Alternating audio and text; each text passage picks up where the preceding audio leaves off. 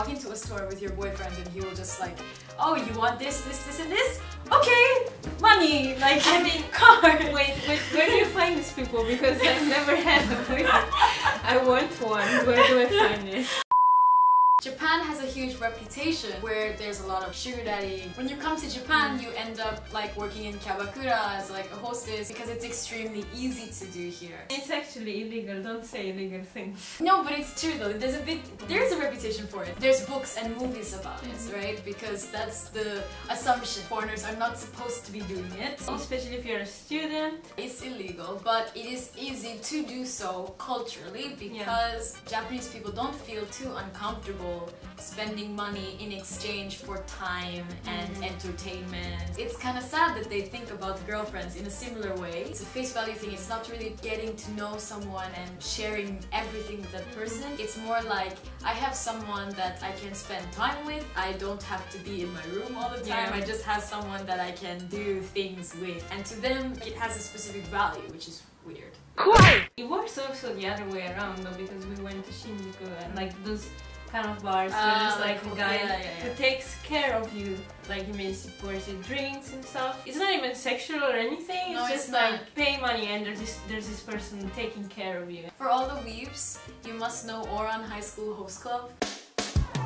Kiss, kiss, fall in love. It's like that show except real life. You know, they pour the drinks for you, they make sure you're having a good time, so if you look bored, they bring out the board game and they sit down with you with drinks at night, or they make sure to hand you the microphone and maybe sit with you so that you feel loved or something. I had a boyfriend when I went there, so I wasn't like hoping for anything. You're paying for it, so you don't really feel like it's real.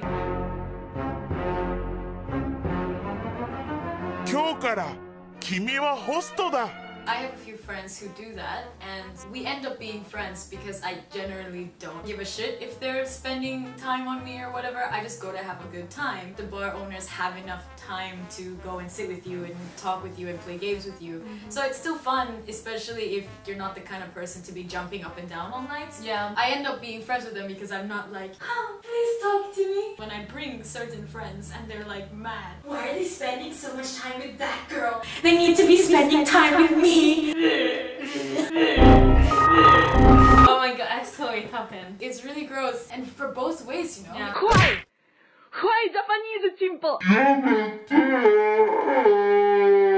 It happened to me recently that I was just walking toward the station at like night, almost last train, so there were guys that were drunk around, and this group of salarymen started screaming bitch, bitch, like that to me. Because it was English, so I would like understand English news. Like, I was disgusted, like what the heck. And this video isn't really just like slander and talk about Japanese boys in that way. There are great Japanese boys. Exhibit Kazuki. You ready?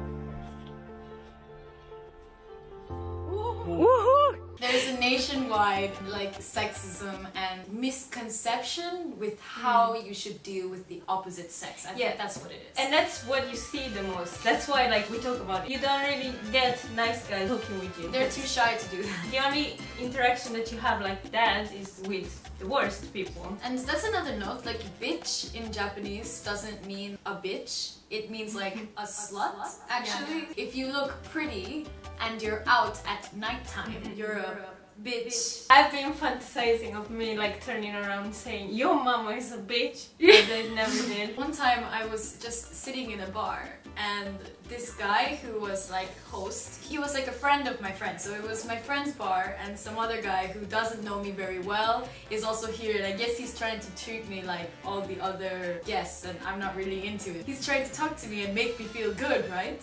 And his thought is to call me a bitch because it means I'm hot. I'm living. But he's like, oh, bitchy, bitchy, baby, bitchy. Oh, you're not doing your job very well. I am not happy. How do you even get the idea? Like, I know. I've also walked into bars and I just sit down, and as soon as I like sit, the guys are like, oh, your boobs are so large. As a matter of fact, great thing to tell me. And I'm like, what am I supposed to say that, you know?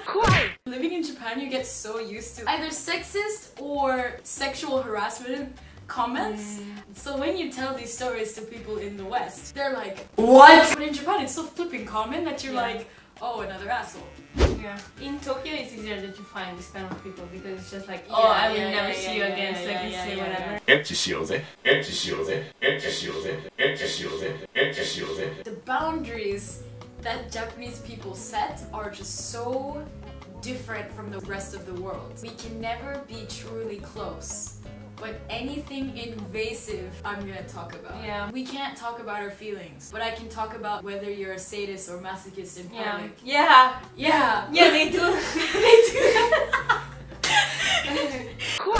Yeah, a very early question that you can ask in a relationship as like small talk. Yeah. You know, are you a sadist or a masochist? It's not as heavily sexually contextualized as the West.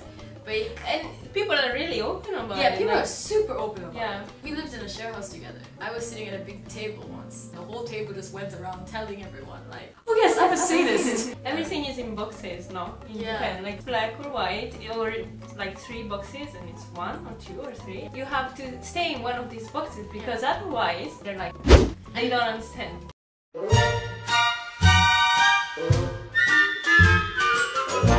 Japan is not sexless. I said it once, I'm gonna say it again. There are places where guys are having sex with multiple people every day, threesome, foursome, fivesome, tentacles. Hentai is proof, all of you know it. Yeah, you know I watch that shit, bruh. But there's also spaces where no one is having sex at all. For example, 49% of couples after they get married stop having sex. And Japanese men will say this to you out loud in regular conversation that their wives aren't women. What? No, my wife isn't a girl. They say it. How they say it? Sorry. She's my family. That's why they need a separate girlfriend. They don't understand the actual progression of why you would marry someone for love. It just sounds nice. I think that they get married because they love each other, and there's no question about it. Like I heard many Japanese girls and ladies saying, "Oh, I can't wait to be married, so I don't have to work anymore." And then on the men's side, to like have somebody that takes care of you, cleans your room and cooks your dinner, or so that they can check that off their list of accomplishments. Yeah. Because it's like if you don't get married, you are lacking something as a human being. That's a lot of other places too. It's not only Japan, but it's severe here. You don't see any young person in Italy saying something like this, and like, but I had like my grandparents were like that. For example. Right, exactly. So like, I got culture shock when I arrived in Japan because many young people say it, which is like unbelievable. Talking about like cheating in Japan can be an entire different video that I can spend forever talking about, but I feel like it's such a huge thing because of the fact that they don't think about love in the same way. For example, how a Japanese man can say that my wife is not a woman, she is my family. I'm sure that he loves her, but he loves her like he loves his son. It's a responsibility that they should care for, and something like it's not sexual, it's not passionate. I think the definition of love in the family unit is a little bit different in Japan than it is in the West. Our friend, when we lived together in the share house, I said, "Oh, my boyfriend sent me aishiteru, I'm so happy." And he said, "Well, he's a fool because you don't have to say aishiteru until you have sex. You have to keep it and just say it there so she's happy," kind of thing. And I was like, no. Let me tell you why you're wrong. And takes like a list of things and starts reading. Oh my god, that was disgusting. Yeah. Why Japanese chimpo? To finish off, we thought we could say like one thing that we don't like and one thing that we really like of dating a Japanese person. The thing that I dislike the most is probably just that the concept of why and how someone dates is just so starkly different from my own, and they are usually not so willing to try to like meet you halfway, and that makes it really frustrating for me because I want to put all my love and my passion into a person. I want to help them grow, I want them to help me grow. So for me to be in a relationship where it's like, no, I want to see you once a month, go to nice dinners, I'll see you at the wedding in 2 years. The thing that I love the most, I would say, is Japanese people have a lot of responsibility when it comes to relationships. They choose who they're gonna be with, and then they tend to show up when they say they will. So when you have a good boyfriend, hopefully that's more often than once a month, but when they say they're going to deliver in a certain way, they always do, and they don't tend to flake on you. They make an effort to make you feel special. They really see things through. For me, like, the negative thing about dating a Japanese person is definitely not understanding what they're feeling, especially if they're quiet. Like, are you mad at me? Are you sad? Like, did something happen? Because for Italian people, when you're quiet, it means like shit's Like, gonna go probably down. mad, yeah. So like I asked him like 2-3 times, and he's like, no, it's everything okay. And then maybe at the 5th time that I ask, he's like, well, actually, tell me. Like, I don't understand, so you have to tell me. Quiet! And the good thing is, well, as an Italian person, I'm really energetic when I'm excited about something. Like, oh my god, let's do this, let's go there. And it's good to have somebody on your side that is like balance that energy out. So like chill, that you can be like really excited, but they're like, oh okay, let's do this. It's just like a great balance of feelings and everything. Exactly, yin and yang thing. Yeah, it makes me feel good. Of course, there are times that I'm like, want to kill you because it's like, why don't you get excited like me? At the end of the day, it's nice to have balance and different point of view also from the other person. It kind of connects with my point, because it's like you feel stability and comfortable. This could work for a long time because you balance each other out. Yeah. So when it works, guys, it really works. Yes. That's the point. There's no middle way. There's no middle. It's either you want to kill him on spot, or it's like the best thing and you're gonna be old together on like a nice rice farm. That's it for today's video, and we hope that you enjoyed it and it was helpful for you. We produce these free videos with your support, so if you want to know how to become a patron, you can check the description down below, or you can search on patreon.com/livelovelang. Get your free templates and vocabulary lists on our website, gladlyglobal.com. Why are you waiting? It's free! Like, subscribe, hit the notification bell, comment down below, show us some love, and we will see you in the next video. Bye!